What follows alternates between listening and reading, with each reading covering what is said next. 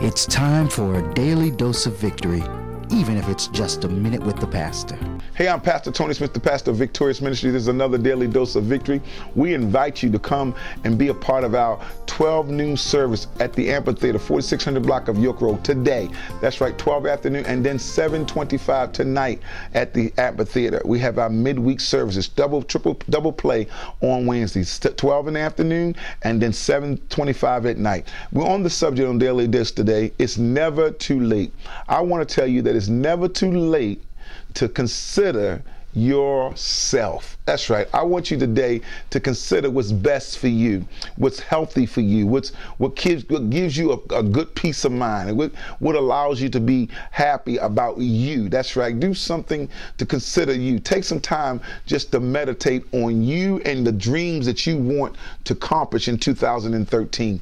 I want you to sit down and begin to consider what you need to change around you that you can change to make life better for you. You want to be debt free? It's never too late to consider what you need to stop doing to get debt free. You want to have a positive mindset? You need to think about what you think about. The Bible says think on these things, whatever lovely, whatever kind, whatever a good report. I'm encouraging you to think on positive things concerning you, because it's never too late.